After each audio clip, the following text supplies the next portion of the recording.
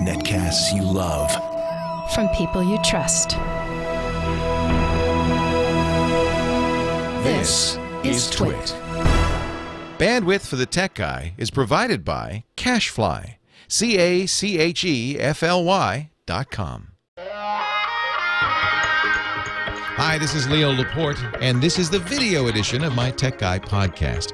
Because we didn't want to send you 6 hours of video every week, we've edited this down to just the best bits from two shows, Saturday and Sunday, September 11th and 12th, 2010. These are episodes 699 and 700. Enjoy. Leo Laporte, the Tech Guy. Talking high tech right now, 8888 Ask Leo. That's my number if you have a question, a comment, a suggestion. You want to talk about this amazing world of digital technology that's surrounding us right now. Diana's on the line from Burbank with a dead pavilion. Yeah, just, have no idea. It sounds like the hard drive spinning up, and I know the computer is starting okay because it does this little beep thing, but then right now I'm sitting here looking at the screen. It's basically the introduction that it's an HP. It's just stuck on that HP welcome screen. It never gets past that. But you are correct, sir. I am correct. Hit the escape key. Escape key again. Okay. Wait. Oops. What that does is it usually gets rid of the HP ad. Huh. And shows what's underneath. All right. I hid the keyboard because I didn't want to miss anything. I just want to see if you could see anything underneath it. When you said it beeps, does it beep once or does it beep a number of times?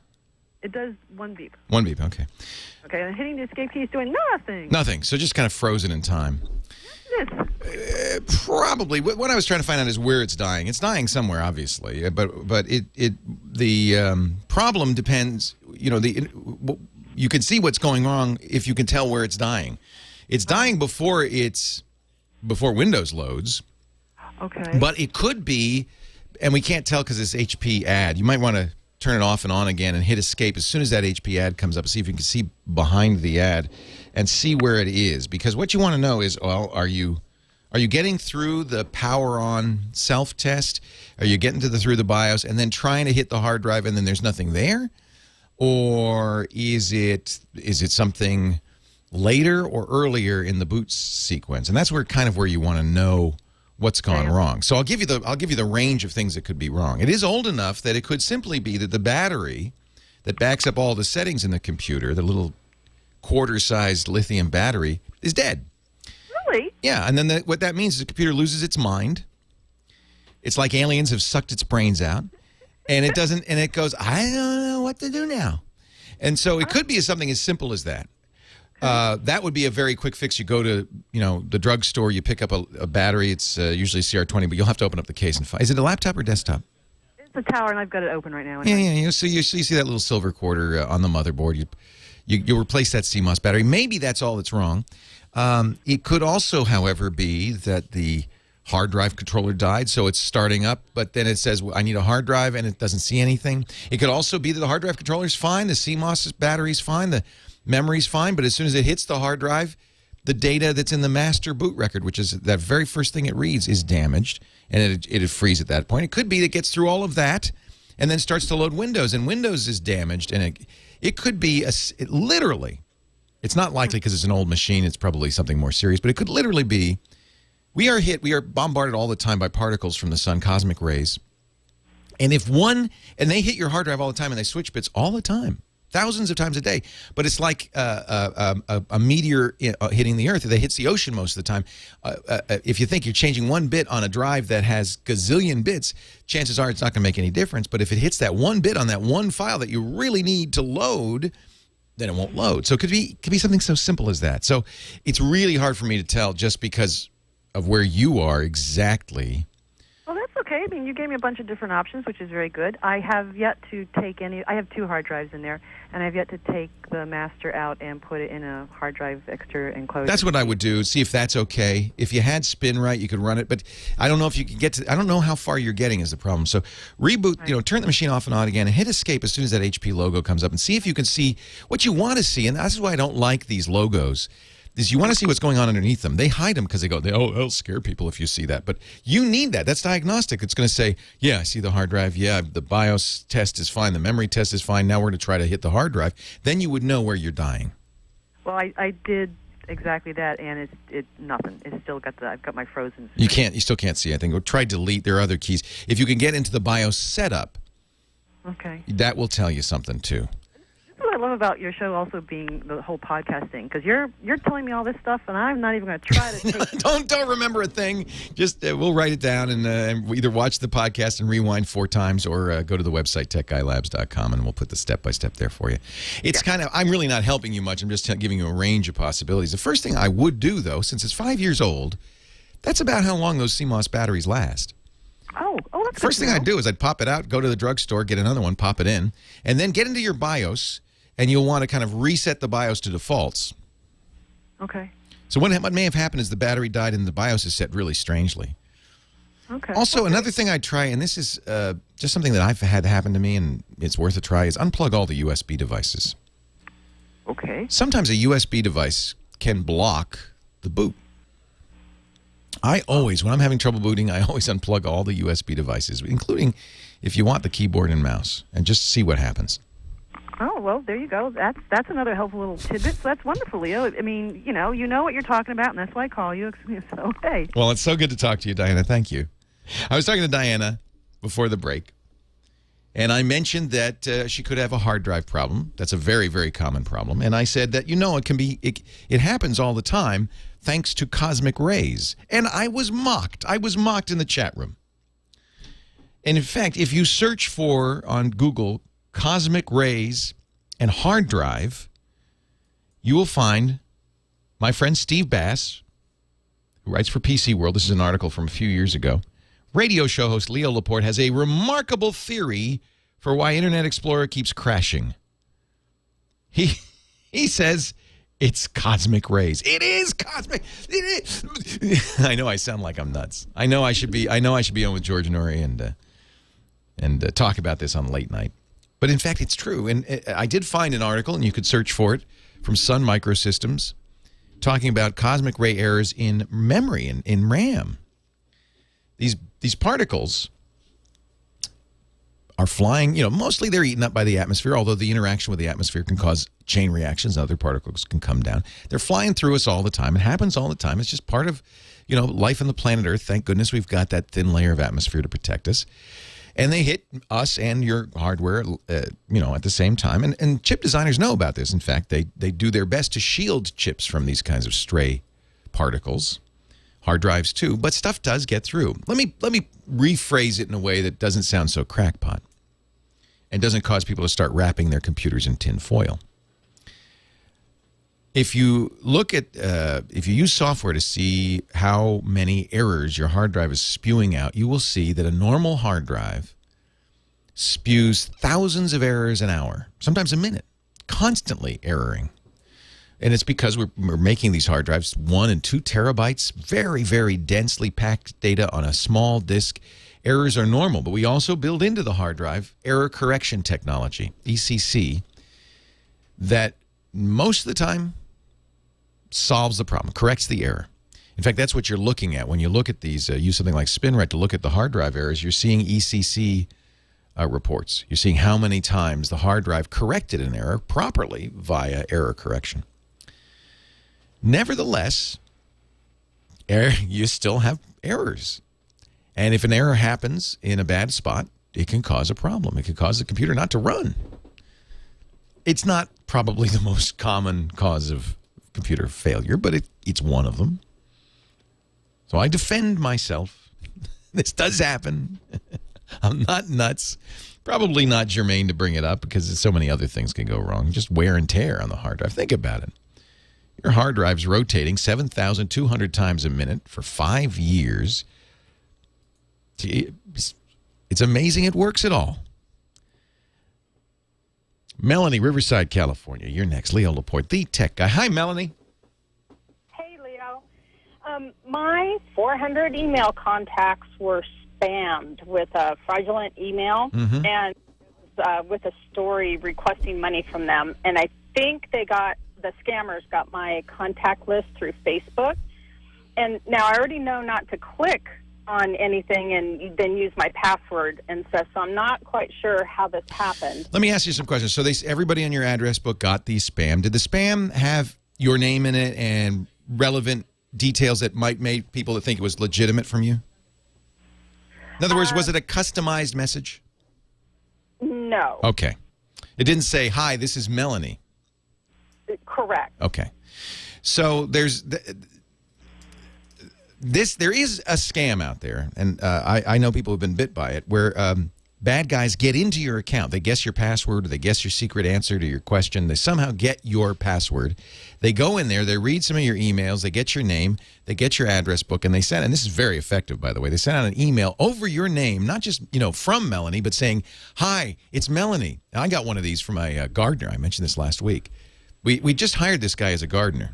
He says, "It's Owen. I'm in London. I lost my passport. I got robbed. I'm stuck here. I can't pay the hotel bill. I can't get home. If you could just wire me $1,000, I'd pay you back the minute I get home, and then I can get back to work gardening."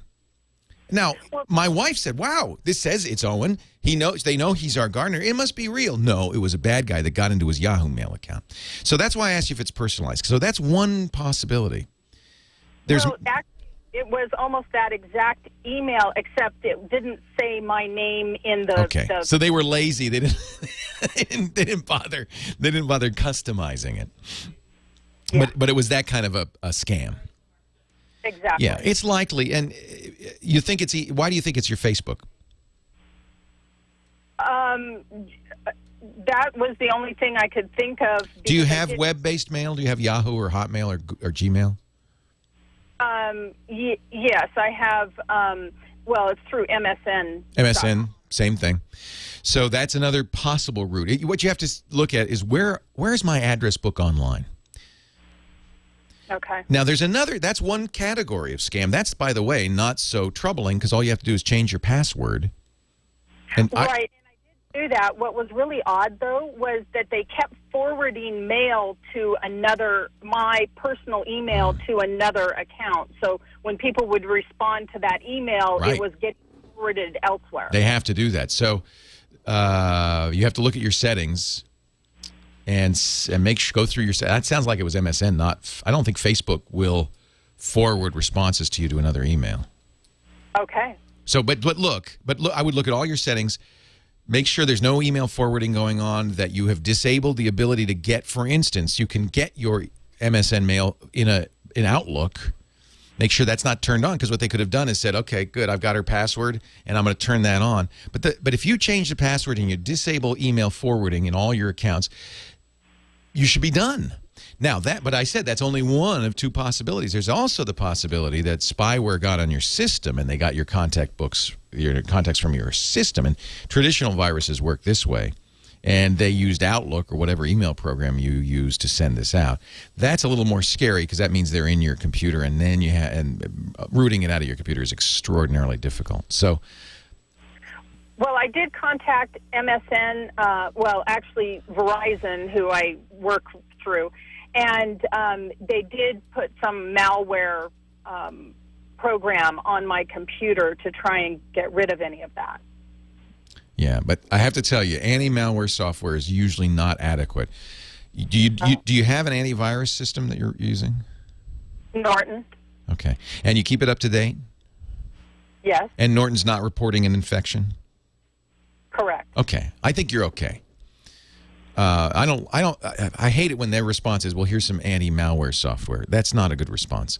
If you have malware on there, if you really truly have malware on there, most anti-malware software will not effectively remove it. Because what malware does now, they're smart. They're not stupid. These guys are clever. They root into your system in a way that if you eradicate it, your system stops working. And antivirus programs know this. They're not going to. If this malware is hidden away in a Windows system file and they find it, they can't delete the Windows system file or your system won't boot. So anti-malware is not usually effective. If it's on your system, you got to format your system and start over. But I don't think it is on your system. I think this sounds like they got into an online mail account. Okay, because I haven't had any problem in the last 24 hours, and I've been checking every 5 minutes to make sure my email isn't forwarded any longer. I'm just not quite sure what to do from this point on to protect myself against this? Because I know you talked about a program. For no program will protect you. Here's what you want to do. Well, I will tell you what that program is. No program will protect you, but you do need to have good, strong passwords. Change them, every few months. The way these guys often get in is either they guess your password, which means you had a password that's like a dictionary word, or your dog's name, something they could easily guess. Or, and this is most common, this is how Paris Hilton got hacked, they know the answers to your secret questions. And if you use something obvious as your, my mother's maiden name, people can find that. Paris Hilton was using the name of her dog. Now, everybody knows, well, everybody who watches TV knows the name of Paris Hilton's dog. So, of course, they were able to hack her system. I think most systems, MSN included, it's not sufficient to know the secret question answers. You have to go through, it'll email you a password reset to another address.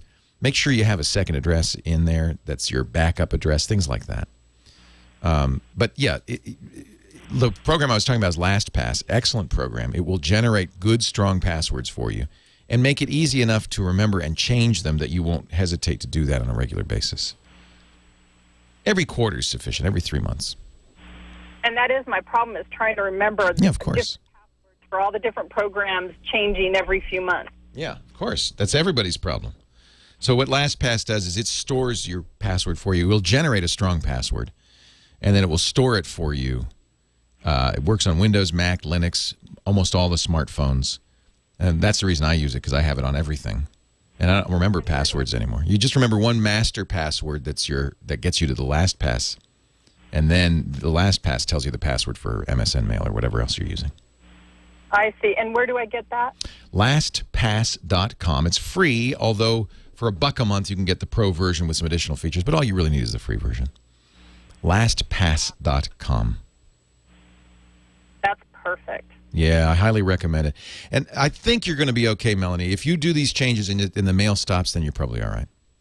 Especially since Norton's saying no infection. Norton's not my favorite antivirus, but if it says there's no infection, the chances are pretty good there's no infection. Okay. Very good. I appreciate it. Thank you, Melanie. I'm glad you called because this is a very common problem. In fact, we got a call last week, the same exact thing. This is a new scam that people get into your online mail account and send messages to everybody you know that come from you. That often they do customize it. Makes it look like it really is you. Please send me some money. And it works. My wife was about to send our gardener $1,000. He's not in London. I said, before you do that, I would call Owen and see if he's in London. He wasn't in London. He wasn't anywhere. He was home. He was gardening. So this is effective because it seems to come from somebody you know with personal information in the email that only they could know. Leo Laporte, the tech guy.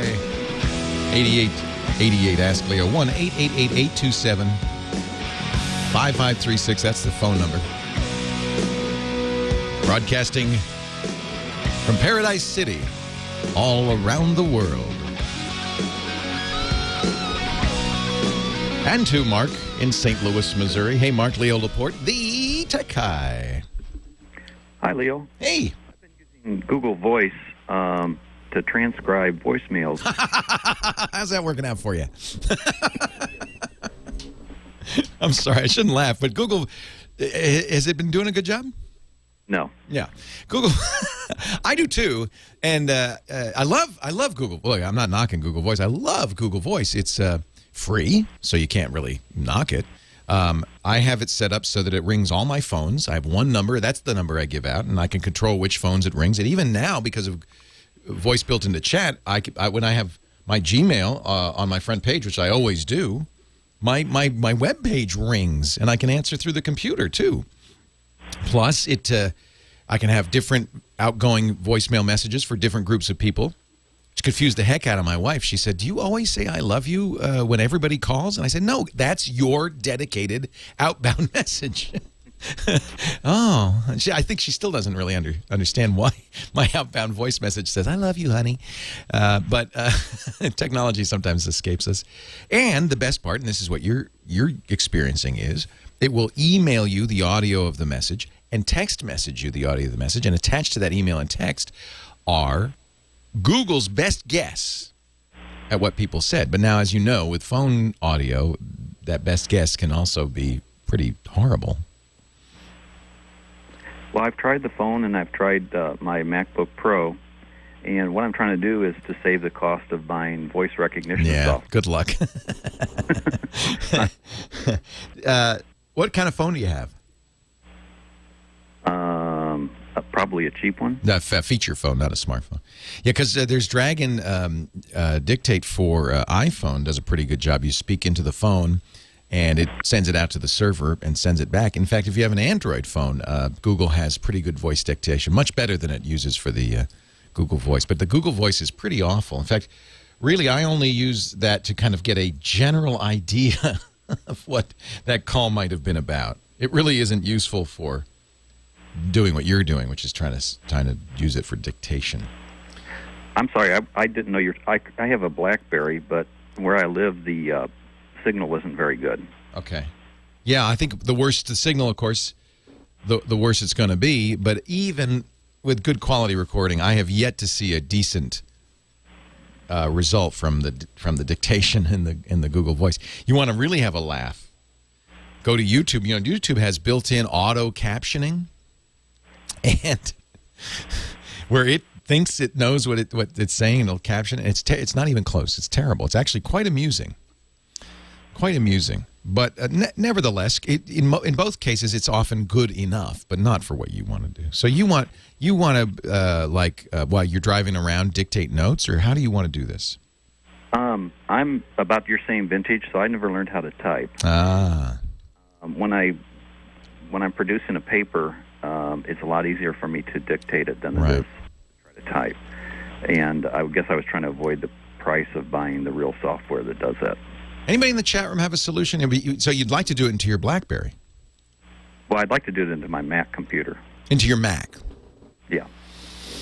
There is, of course, a really good dictation solution for the Mac, but it's not cheap. So I'm trying to think of another way. This is an interesting. Now, I, by the way, believe that it will get better and better. Google. One of the reasons Google is attempting this is because they had this Goog 411. At the time, I thought, why are they giving away free information when my phone company charges 75 cents or more for each 411 call? Why are they giving this away? Well, it turns out what Google was doing was collecting voice samples. And by when you call Goog 411 and it says city, please, and you tell it the city, and then it does its best guess. But if it's wrong, you correct it. You say, no, that was wrong. Do it again. And by collecting this information kind of automatically, Google believes it's gotten better and better at voice dictation. I have to say it has, but it's not yet that good. And maybe in a few years it will get that good. They're getting a lot of data. I mean, if I were you, I would go spend the money on Max Speech, which is it's basically based on the Dragon system, and it works much better. Nothing's perfect. Don't be deceived by the promise of these things. But a lot of people who have carpal tunnel or who can't type use these kinds of systems. My friend David Pogue, who writes for the New York Times, doesn't write his books with Dragon, but he does the whole index that way. So it's good enough. And he's gotten quite good at it. So I would look at it at Max Speech. That's the Mac version of this. Is maxspeech.com. Okay. The other issue is when you get into a specialty like the right. medical version of it, right, it seems to skyrocket. Yeah, because they can get it. It's interesting because the specialty is better. The specialty vocabs are better because they're limited vocabularies. So a lot of radiologists, for instance, as they're reading X-rays, will dictate it. And because it's it's kind of rigid format, they do these in medical dictation, they do very, very well. But you're right, it's expensive because they know they can get it. It's a specialty, it's a smaller market, so they want to charge more to kind of amortize the cost. But you're right, it is more expensive. And maybe in time Google will get better and better, and we won't have to buy this. I think that's Google's plan anyway, among other things. It's their plan to rule the world. In fact, if you think about it, good speech recognition is very valuable for Google because where Google makes its money is selling advertising based on the content of your emails, the content of your searches. Wouldn't it be great for them if they could also base advertising on the content of your phone calls? Why? Of course. Why are they giving away free phone calls? Because they'd like to listen to the call, but no human listening, just the computer listening, not trying to understand it, just looking for keywords, but understanding it well enough to put an ad up that's relevant to what you were just talking about or relevant to the messages posted. That's why they're doing it.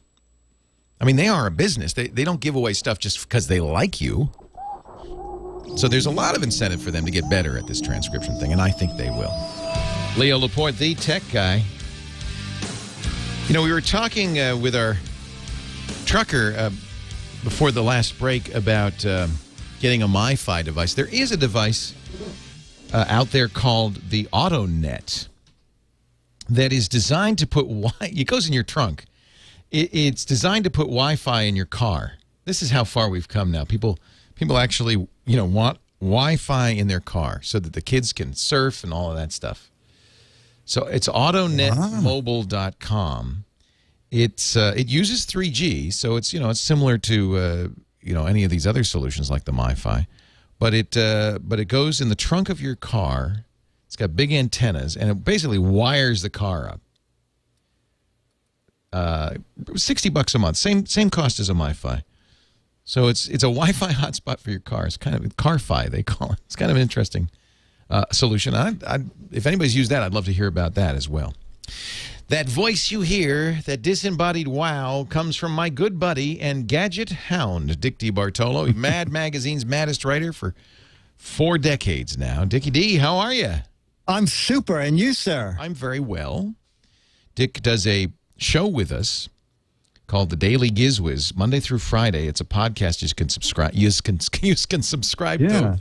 It's on the iTunes or the Zune thing there. If you and how's that working out for you? It's working out great. If you go to twit.tv/DGW for Daily Gizwiz, you can find it. Or go to Dick's website, Gizwiz, GIZWIZ.biz. A lot of Z's in there. Yes. So what is your gadget of the day today, Dick? Our gadget of the day is something really fun from our friends at Wowie. They make the robots, Robo Sapien, and the ill-fated Elvis Presley, who had so many motors in him. You heard more mechanical sounds than this. Yes, exactly. Love me, tender, love me. Yeah. Well, this is more down to earth. It's a new line called Paper Jams. And paper jams are musical instruments about 1 inch thick. And when you take the guitar out of the wrapping, you go, how can I play this? There are no strings. Well, the strings are, it's a photograph of strings, but yet when you strum them, they are enabled through the paper, so you actually can make chords. There are 3 ways to play it. You can do perfect play, where you actually are letting the recorded. There are 3 songs in each guitar. I'll play a little bit as you're talking. Yeah, do it. This is from the Wowie website. This is actual music from these pieces of paper. Yes. Press the mode button until you hear record. Pick a song. Strum once. That starts the beat that counts you in. So it's to it looks like it's kind of to take off on the Guitar Hero crowd, right? Yes, exactly. That's exactly right. And they have the Paper Jams drums, and they have a Paper Jams amplifier. So if you kids, cool. It's very clever. And what age group would you say this is for? I think they're shooting for like 8 to 12. So my 16-year-old probably wouldn't want to get this. Probably. Well, you know what? Everybody. I had it fun here. To have for a party. Yes, exactly. Everybody wants to play with it, and it comes with a headphone jack. So if you live in a small apartment, the kids can play and entertain themselves. The guitars are $25. There's a bunch of different styles. The drums are $15. And the amplifier is $15, and everything's battery operated. And you only need one, right? You only need one. You can just do the guitar if you want. Although it looks like they have a deal, like on Amazon, for $64. You could get the 2 guitars and a quote amp Okay. What does the amp do? It's just a paper amp. The amp, yes, the amp. It's a paper amp, so you can make it even louder. It has a speaker in it. Great. So yeah, That's I what we mean, need. in a photograph, you would really look amazing. Like, wow. That's the thing. Yeah, because right, it's just paper. It's paper. Yeah, paper jams from Wowie. Very cool. Dick DeBartolo, go to gizwiz.biz. You can play his What the Heck Is It game. It's a fun game. He has a picture close-up of some gadget or other. And if you guess correctly, you could win a Mad magazine. And even if you guess wrong, if you just guess cleverly, he'll send you an autographed copy of a Mad magazine. If we pick you a winner, that is correct. And you have something like 24 to give away, something like that. Yeah, we gave away 36 to pass the game. That's great, Dick. Well, we're generous. We're generous. We'll see you later on the Daily Gizwiz. I'll be here. All right, Dickie DeBartolo. See if I get one more call in before we wrap up the show. Chris in Chino Hills, California. You're the lucky winner. Hi, Chris. Hi, Leo. How you doing? I'm great. Welcome to the show. What can I do for you? Yeah, I bought the TomTom 1 in 2008. Great little GPS, especially for the price. Yeah. Yes, it was. Now, I downloaded stuff off of the TomTom website, like little symbols for the car that you can have, and there's when it starts up, it shows pictures. I downloaded pictures off the TomTom website for that. Now, when I do the system updates for it, it updates only a certain amount, and then at the end it says it can't do a full update due to a certain image. It says, like, image 2. Yep, I've had that exact problem. See, there's an advantage and disadvantage to TomTom. The advantage is you can customize the voice, customize the picture, customize the icons. You can customize like crazy. There's user-generated content, user maps. It really is designed to be kind of an upgradable system. You use the TomTom hardware or software to do it. But I have crashed my TomTom. So that's the negative. As soon as you're changing it, you can crash it. And I think I had the same problem with the bad image. What I did is I went to the TomTom forums and I searched for it. And they tell you there's stuff you can delete. There's ways to modify it. They tell you where the backup is that you can restore. So it just takes a little hacking around with it, but you can fix it. And I was able to get my TomTom booting again. I had it set up so that I would never boot because I had some bad image on it. Because anytime I go to the TomTom website and try to do factory reset, it actually doesn't take the pictures off of the car symbols. Right. It just erases the information I've saved. As I remember, and I don't remember the details, I think I had actually either go into the TomTom or go into the backup and remove a file by hand. But this was documented in the forums. I'm not sure exactly where, but they have very good, TomTomforums.com. They have very good forums. Okay. Well, thank you very much, Leo. Don't give up. You can fix it. I fixed mine. Hey, thank you all for being here. Have a great Geek Week. We'll see you next time. Well, hello there. How are you? Good to see you, my friend. It's time to talk tech. Leo Laporte here. I am the tech guy, and this is the show where we talk about what's happening in the world of technology all around us. Whether it's Google, Microsoft, Apple, cell phones, MP3 players, digital photography, it's all grist for the mill. The grist for the digital mill, as it were. Anything with a chip in it, we'll grind it up and spit it out. Will it blend? You bet it will. 88.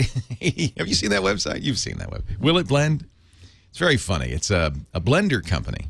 But you see, this is where I find it really interesting to see the winners and the losers in the new economy. Let's face it, it's a new economy, isn't it? I mean, can we all agree on that? And it's very much informed by the shift in technology, just as the industrial era began with steam engines, mass production, factories. The digital era, our information era, began with computers, then the internet, then worldwide instantaneous communications. That it's changing everything. It's weak. I don't have to tell you that it's changing the way you buy airplane tickets. It's the way you buy music, the way you buy almost anything. It's changing the way you work. Many of us don't even work in the office anymore. I do this show from a little cottage in Northern California in the wine country because I can, thanks to digital technology. I mean, in every aspect, in every area, it's changing, isn't it? We're in a new world, a new economy. And it's interesting to see how some companies get it and some companies don't. Polaroid didn't get it. They were stuck on instant film. Didn't matter, but there's still a brand called Polaroid around. It has nothing to do with Polaroid cameras, although I guess somebody's making Polaroid film still, not Polaroid. Kodak, on the other hand, did get it. It was a struggle. It was a struggle. Here's a film camera company that slowly pivoted that huge tanker ship to point towards digital and has done pretty well. They've survived anyway, and you can't say that for Polaroid. Some companies get it, some companies don't get it. And that's kind of the soap opera that's going on right now, is watching which ones do and which ones don't. 8888 Ask Leo is the phone number if you want to talk about tech. Mostly I know people call in and say, my Windows machine is kerflugging, or I can't get this thing to interoperate with that thing, or which cell phone should I buy? And that's fine. We can talk about all of that stuff, but your comments, too, upon the greater issues of the day are fine as well. In fact, maybe we could talk today about which companies get it, which companies do you think will survive, and which companies won't. And half the time when we take these calls, like yesterday, somebody called up and said, I'm working on a Mac, but my library lends audio books that only work on Windows machines. What's the story here? And there's an example of now, I don't blame the public library system. Goodness knows there's no budget. There's no money for them. And they're kind of at the mercy of the publishing companies. But they're the companies that in many cases don't get it. They don't get that. They're driving customers away. They're not facing the digital era full on. They're afraid. Mostly people are afraid, I think, of the change, and they can't handle the truth. They can't handle the fact that their distribution is going to go away from, not trucks and printing presses on paper, dead trees bound into volumes that are shipped to bookstores where people go in their cars to pick them up. That's gone. You can bemoan it. I certainly do. I love the bookstore. Went to the bookstore last night. Love bookstores. But whether you love them or hate them, it's not germane. They're going away. They're going away because people are buying on their Kindles and downloading. And so any company that wants to survive in that new world has to understand that and say, well, what does that mean for our business? How do we adjust? How do we make it work? And sometimes you can't. If your company is a dead tree printing press company, well, I think maybe you can't. Or it's going to be tough, or your customers are going to... But maybe you can. Maybe you can...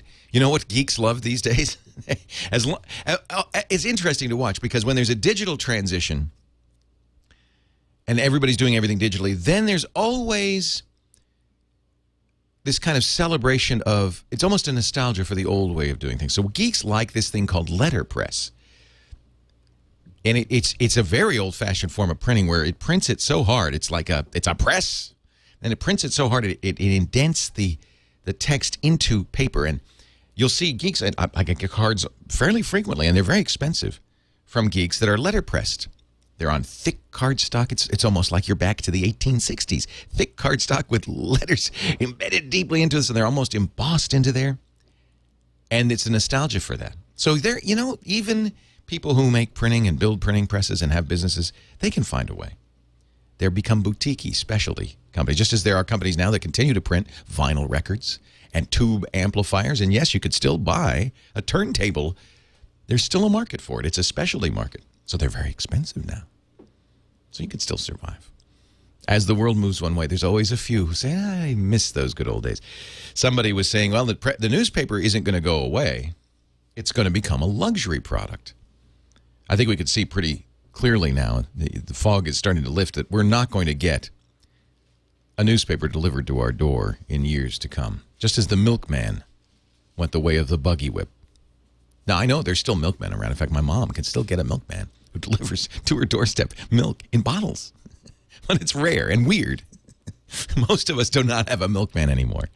Similarly, I don't think most of us will get the newspaper delivered, nicely rolled up with a rubber band into the bush by a young lad on his banana bike anymore, because it's too expensive. It just costs too much, and we can get it instantly over the internet.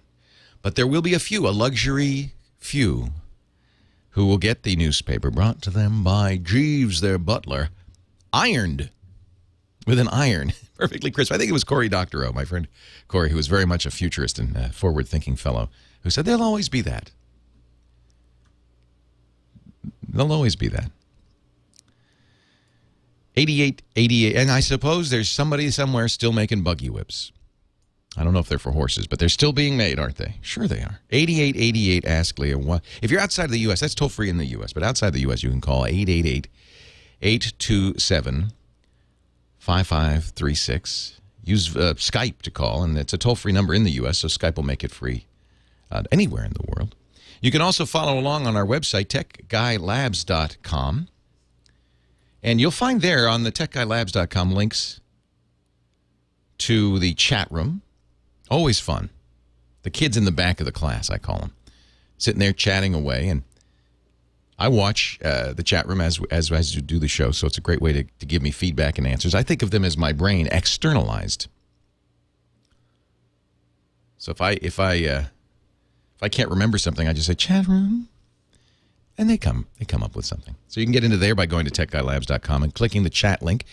There's also a link there to the live video, so you can peep into my studio. No charge for that. I know many hosts charge for that. See, I know my audience. I can't get away with that. I'd love to charge you $5 to watch me sit on a ball and do the show. Sure, if I could get away with it, I would. But this is the problem.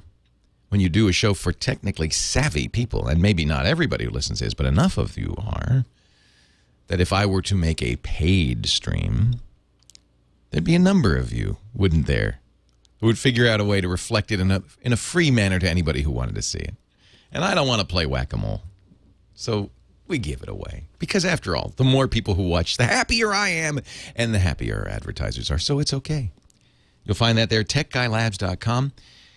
And if you want episode information, links, things we talk about, coming up in just a little bit, we're going to talk to Scott Wilkinson about home theater, for example. You'll find links there, and all you have to do is go to episode 700.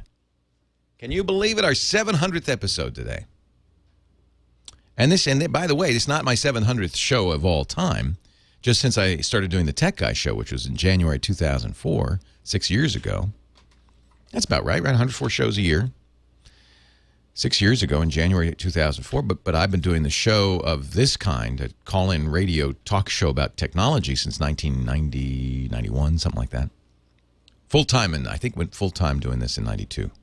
So 18 years. So 3 times that. So well over 2,000 shows now.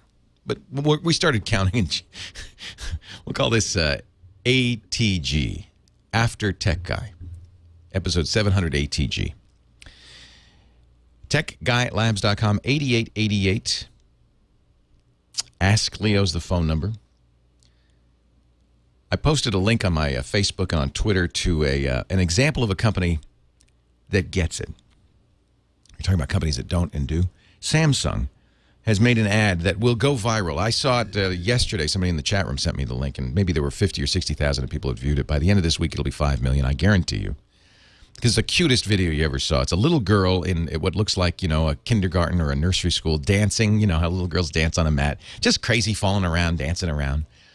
And then 2 of the teachers come behind her, and they start doing her dance with her. It's so cute. I'll let you watch the rest of it. I think it's called Cute Video of Girl Dancing. If you go to my Twitter feed, twitter.com/Leo Laporte, you'll see it. It's an ad at the end. Now, I think some people go, oh, man, like they feel cheated. Didn't bother me. I thought, nice, subtle, clever. Doesn't say it's an ad. It's just on YouTube. It's a little ad for Samsung. But after all, it's going to go viral. It's a clever way to advertise, isn't it? And it costs them nothing. Coming up in just a little bit, Scott Wilkinson, our home theater expert. But Richard's on the line from Nashville, Tennessee, with a question for me. Hello, Richard. Hey, Leo. Thanks for hanging on. My question, after we got all that over with, is the... Don't never apologize. Love the love fest, baby. There you go. Just sharing it. My question, I have a Lexmark printer, and I know you rarely get printer questions on the show, but it's a great printer. However, it's been pre-programmed to warn me 6 months before I need ink, I think. I really hate Lexmark for that. I think they make some of the most expensive ink as well. It's really costly. I'm just looking to upgrade, and I'm thinking, maybe up to a laser jet instead of an inkjet this time. And is there anything out there that's not so unfriendly when it comes to ink? Yeah, well, certainly the laser jets are cost per page wise much cheaper. You pay more up front, but you pay far less per page. And periodically, magazines like PC Magazine will do printer roundups in which they'll talk about the cost of consumables. So if you Google printer consumables, you'll probably be able to find a table where it says the cost per page for various printers. A laser printer, usually 4 or 5 cents per page, including paper and ink, in this case toner. Inkjet printer, sometimes 20 to 25 cents a page, 4 or 5 times more. So that's a good thing to keep in mind. Yeah, inkjet printers are cheap. It's like giving away the razor and selling the blades. They make the money on the ink. And it really annoys me, and all the companies are doing this. They're putting chips in the ink that do 2 things. One, that prevent people from making compatible ink cartridges, which, if you ask me, is illegal. This is IBM did this in the 50s and got slapped around, and in fact told, no, you have to allow something called plug compatibles. You have to allow third parties to make parts for your stuff. In the auto industry, in the big mainframe industry, it should happen in the printer industry too. And I just don't know why somebody hasn't taken these guys to court on this one. The other is that the chips warn you when you get low on ink, like, as you say, a little too soon. I am a fan of the Canon printers myself. I use a Canon inkjet printer. I think they're fairly inexpensive. At home, I use an Epson Artisan printer, which is a Wi-Fi enabled printer, which means I don't have to connect it to a computer. I just have it on my Wi-Fi network. I can print from anywhere. It has I got an all-in-one. The Artisan is an all-in-one, which has a scanner, a printer, a copier, and it's a pretty nice printer. If you're looking at lasers, my favorite is Epson. So Epson or Canon for inkjet, and Epson lasers I think I'm very happy with. Okay. Brother lasers, also very inexpensive, and the refills aren't too expensive. So there's some good choices out there. I wouldn't get Lexmark again. Never again. Yeah, never. I wouldn't. I think they're very expensive. But it's too crazy. Yeah. No, I would say, Canon and Epson, and, when it comes to professional printing, photographers like Epson a lot. So I'm very happy. I'm just looking here. Somebody in the chat room is giving me a link to an Engadget article from last summer where they talk about costs of ink and so forth. If you just do a search, that's too old. I would like to get one that's more recent. But if you just do a search, you'll see who costs the most per ink. But laser's a lot cheaper. But the problem with laser, it doesn't give you photo reproduction. So if you want to print photos, get an inkjet. Oh, I see. Okay. That's the real problem. You get color lasers, but they don't do a good job with photos. And if you want the best looking business documents, the laser's best. Okay. So I have a laser at the office and a Canon at home because my kids want to print pictures and stuff like that. Well, it's kind of an office use printer, so. Yeah, and I think we use an Epson laser printer that's just fantastic. It's networked. It does scanning. It's an all-in-one. I'm very, very happy with it. Okay, great. Well, keep on keeping on, Leo. Thank you, Richard. Thanks for the kind words. I cannot, PC Magazine, unfortunately, they've gone out of the print business. They're another example of where times have changed. PC Magazine used to do these printing roundups where they would test every printer. I can't test every printer. There's hundreds of them. It's prohibitively expensive, not to mention the time involved. But I think PC Magazine online, PCMag.com, still probably does something like that. Will at least give you an idea of what printers are the best and how much it costs the least. I haven't tried Kodak. They're asking me in the chat room. I haven't tried Kodak printers. To me, it's Epson, Konica, or that, or nothing. Now, let's say hello to Scott Wilkinson, our home theater guy. Hi, Scott. Leo Laporte, the tech guy. Hey. Scott writes for the Ultimate AV Magazine, ultimateavmag.com, and Home Theater Magazine, hometheatermag.com, and joins us every week to talk about home theater. That's right. Before we do that, though, I guess I should say Shana Tova. Lashana Tova, exactly. And, Happy New Year. Yep, it's Rosh Hashanah, Yom Kippur coming up. Are you doing your usual thing? That's right. I'm blowing the shofar this coming Friday night in L.A. at the Musicians Union, interestingly enough, but they have a great hall with a great sound system, and we're doing lots of music. My wife and I do a lot of music for that show, a program, Observance, shall we say. So anybody in L.A., go to Scholem.org, SHOLEM.org, to find out exactly where and when, and hope to see some of you there. Great. The other thing I want to mention real quick. By the way, somebody just said blowing what? It's a ram's horn, right? The shofar. Yes, it's called the shofar, or in Yiddish, shoifa. Shoifa. It's the shoifa. Yes, it's the ritual Jewish ram's horn trumpet, and this is in fact the instrument that when you hear the trumpets blew down the walls of Jericho. Oh, you hear that song? That was the shofar, and it's about 7,000 years old. And it sounds like it. That's right. And being made out of a ram's horn, you've got it. You've got it. Excellent. And being made out of a ram's horn, it kind of stinks too. So how fun for you! Oh, they still make them out of sheep. They don't make them out of brass or something. No. It's the real deal. Wow. Absolutely. You said once you could play anything that blows. That's right. So to speak. He can. Here's a small shofar. There's a on picture Wikipedia. Yeah. My goodness, how interesting. Exactly right. So they're hollow and they just cut a hole at the end and you can blow it. That's exactly right. And you blow it like a trumpet. It's a very tiny mouthpiece. So French horn players have the easiest time with it. Being a tuba player, I had a little trouble at first getting used to that tiny little mouthpiece, but I now do it, and it's a very interesting ancient sound. It's almost like musical archaeology. I love it. Well, yeah, and we talked a little bit about the sackbut and some of these old medieval instruments too, which I love. I love the sound. They're not the tuning isn't very accurate, but it's great. I just really love that sound. Yeah, it really is something. It's really cool. Good. The other thing I want to mention real quick is that my website, ultimateavmag.com, is currently running a sweepstakes. Oh boy. We are giving away the entire trilogy of Lord of the Rings on Blu-ray. Ooh, I have that. I bought that. It was great. It's really good. If you have time. Yeah, if you have time to watch it. Because the there's not only the 12 hours of movie, there's like another day's worth of extras. That's right.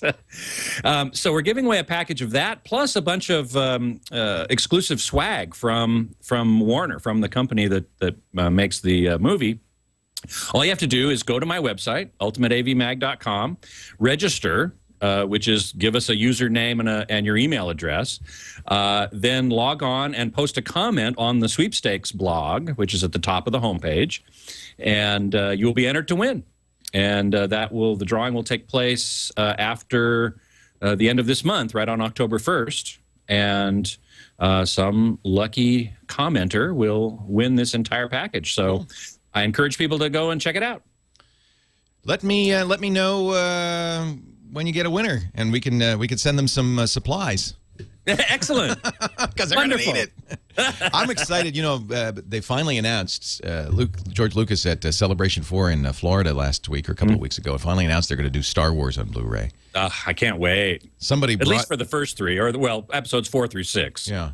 I'm not as big a fan of. Yeah. I couldn't care less about anything with Jabba what is his name? No, Jar Jar Binks. I could take him or leave him. But somebody brought us the laser discs because they did put them out on laser disc, and then very late they put them out on DVD. And George said an interesting thing, and maybe I'd love to know what you think of this. He said we wait until there's enough of a market. We made a mistake putting them out on DVD too soon, and we couldn't sell enough of them. George is one of the richest men in the world, and now you know why. He said we didn't sell as many as we thought we ought to because not enough people had DVD, so we've been waiting on Blu-ray. He says it's very expensive to make these, which I suppose it is, but it really is. That's true. The guy's look, he's going to make money. He's a bazillionaire, yeah. He's not going to lose money. I guess it's a question of how much he's going to make. But he said he wanted to wait until Blu-ray was established enough, and now it is, he feels, and he's going to put it out on Blu-ray. He better hurry because it's about the physical media is dying already. Well, I'm not entirely sure about that, but yes. We're definitely with Apple's new TV, with Google TV coming out. I just think we're moving towards digital content. I know for the video file, like you, and I would include myself. There's nothing like Blu-ray. Physical media gives you the highest quality, 1080p. Yeah, and downloads won't for some time. Nevertheless, downloads for many people are good enough. Yes, I have to agree with you. I myself resist it because I want that best quality. I want that Blu-ray. But I have to say you're exactly correct. Digital downloads are gaining a lot of strength, a lot of steam. And so Blu-ray may very well be the last physical media that we see before it becomes irrelevant. Just like, as you were talking about before, print. Ultimate AV Magazine used to be a print magazine, and now it's online only, just like PC Mag and so many others. It really does make a lot of sense in that case because, print is, words are words, right? Whether you read them on a screen or read them on a page, that really doesn't matter. Where it matters to me is the quality of the video and the audio. Coming down the pipe isn't quite as good yet as what you get on a physical disc. So that's why I'm still a champion of Blu-ray, but I do agree, for most people, it's plenty good enough what they get downloaded, and it is getting better. I will say that also. I think what you're going to see, and of course there's extras on Blu-ray and even DVD that you don't get in downloads, but I think what you're going to see in time is there will be video files, just as there are audio files now who pay extra, who go through more trouble to listen to music so it sounds better. There will be video files in the same way, but the vast amount of music is sold to be played on an iPod as a compressed MP3 using crappy earbuds. I think you're going to say the same thing with video. It will be a specialty. Hey, hang on. Let's come back and talk some more with Scott Wilkinson. You bet. Thanks. Leo Laporte, the tech guy. More after this. I've been getting shofar lessons from Scott Wilkinson in the break. Scott is the home theater wizard at Ultimate AV Magazine, ultimateavmag.com. He's also a columnist for Home Theater Magazine, hometheatermag.com. Joins us every week to talk about home theater. We had so little time, we ran out. I thought, let's get him back on. You have a question from a reader? I do, actually, from a listener, from somebody who called you last week. Who his name is Brian, and he was asking, he has a Yamaha RX V1 receiver, which just died, and he wanted to replace it. And he was asking about that and also about 720p versus 1080p displays and whether or not a 50-inch display sitting 10 or 12 feet away, would he see the difference? So let me take those two questions. Okay. The Yamaha RX V1 was the flagship receiver of Yamaha quite some years ago now. And he went to Best Buy and he said, we don't carry anything that's sort of that quality. You might want to consider separates.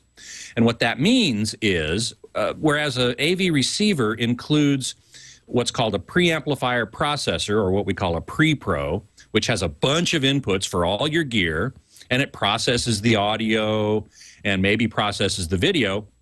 That's one part. And the second part of a receiver in the same box is a multi-channel power amplifier, which takes that signal that you've selected in the pre-pro, like you want to listen, you want to watch your Blu-ray player, you want to watch your cable box, you want to listen to CDs, and then sends that signal, amplifies it, and sends it out to the speakers.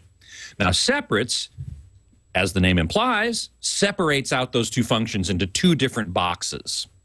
Why would you want to do that? Well, there are those, most audiophiles prefer separates because they feel, and probably rightly so, that separating those functions eliminates some possibility of interference, of stuff going on inside the box between the two. So if they're in separate boxes, they can't interfere with each other. So that may very well lead to some slight increase in audio quality. And the Best Buy guy told Brian that the two brands that he would recommend were called Outlaw and Emotes. Yeah, go ahead. And that was the question he really had is, have you ever heard of Outlaw? What do you think? Or Evotech, what do you think? It's actually Emotiva. Emotiva, that's it, yes. Emotiva, yes. And I have heard of both of them. I know Outlaw very well, and I am very impressed with their products, particularly quality for price. They are an extremely good value proposition. So they're like the Vizio of receivers, kind of. Of receivers and separates. And separates, okay. They actually make a separate pre-pro and power amp, and they also make some receivers as well. Are they made by another bigger name, well-known name, or is it just Outlaw? It's a terrible name, I have to tell you. Well, they are an offshoot. I don't know exactly if they're an offshoot, but they're headed by the same guy who does Atlantic Technology speakers. Okay. His name is Peter Treibman, and he's a very good guy. And they're online only also. They aren't sold in stores. Okay. Only on their website. I think it must be outlaw.com. I don't remember exactly, but if you Google Outlaw, you'll find it clearly. Outlaw Audio, anyway, certainly. So I know their products very well. They're very well regarded. Emotiva has the same reputation, exactly. But I've never actually tried any of their products, so I can't say from personal experience. But I do know a lot of people send me email that says they love their Emotiva stuff. So, you know, given secondhand evaluations, I have to say they're probably, you know, in the same ballpark in terms of quality and value. I looked up, after, when he called, I looked up Outlaw and CNET, who had reviewed them and gave them quite good reviews. So I had seen some good things. Yeah, Scott absolutely. Wilkinson is the host. It is outlawaudio.com, by the way. Thank you, Jeremy. Thank you. Thank you, Jeremy. Scott Wilkinson is the host of the Home Theater Geeks podcast. You can listen to that at TWiT, TWiT.tv/HTG. Well, you'll find a link at techguylabs.com, of course. And he does the show every Monday, 1:30 p.m. Pacific, 4:30 Eastern Time at live.twit.tv. Who's on tomorrow? Ooh, Fred Mantagian. He's a writer for Home Theater Magazine, has been for a long time. A very entertaining fellow. His writing is among the best I've seen. Very creative, very humorous.